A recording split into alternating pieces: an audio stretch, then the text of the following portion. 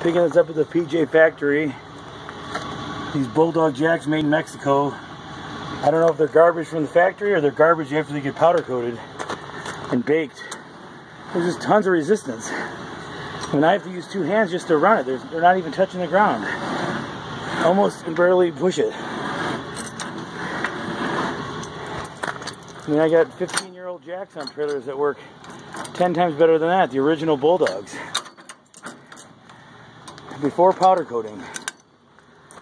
And at that time I got the shift a minute ago. I had to kick it back and forth, it wouldn't even go. And there was no sign that it had even been tested after it had been painted.